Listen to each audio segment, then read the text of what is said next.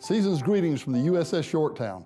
I am Mac Burdett, Executive Director of Patriots Point Naval and Maritime Museum. As Christmas approached 50 years ago, Americans had little reason for hope or joy. We were mired in a seemingly endless, brutal war in Southeast Asia that was dividing our nation with violent protests in cities and on college campuses from one coast to the other. The long, simmering questions on civil rights and equal justice for all of our citizens were at a boiling point following the assassination of civil rights leader Martin Luther King. On the world scene, it was the United States and her allies in a tense, never-ending showdown with the Soviet Union where nuclear confrontation seemed inevitable. And yet, 50 years ago on Christmas Eve, as one of our mightiest warships, the USS Yorktown, plowed through the vast Pacific Ocean on a historic mission of peace and hope, three intrepid American astronauts, Jim Lovell, Frank Borman, and Bill Anders, orbited the moon, another first for man. These three astronaut heroes were preparing to surprise the world and their colleagues at NASA with a Christmas Eve communication and what they hoped would serve as a message of healing to a fractured world.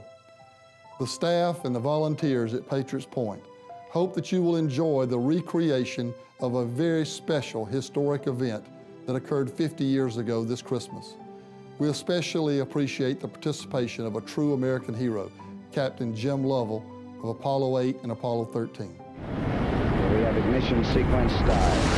4, 3, 2, 1, 0. We have liftoff. Man perhaps on the way to the moon. You heard the report from Mission Control in Houston. The speed is almost perfect. The flight to the moon will take 2.5 days.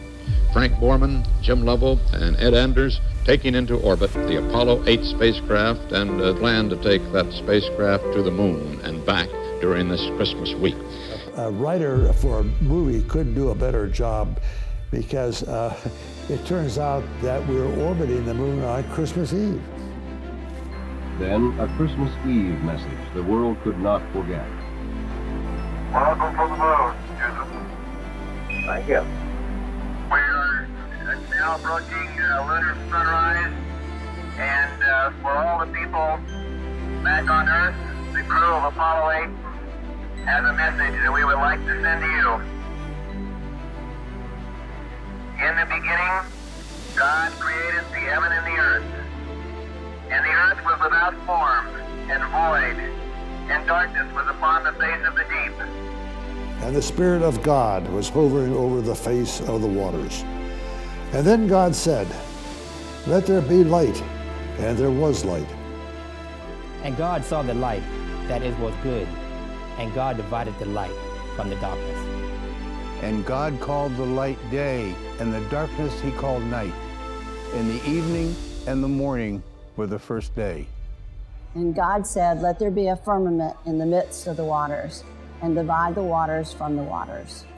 And God made the firmament, and divided the waters which were under the firmament from the waters which were above the firmament. And so it was so. And God called the firmament heaven, and the evening and the morning were the second day. And God said, "Let the waters under the heaven gather into one place, and let the dry land appear." And so it was so. And God called the dry land earth, and the gathering together of the waters he called the sea. And God saw that it was good.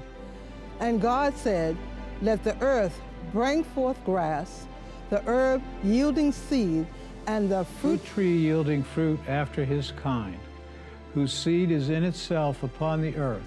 And it was so. And then from the crew of Apollo 8, we close with good night, good luck, a Merry Christmas, and God bless all of you on the good earth.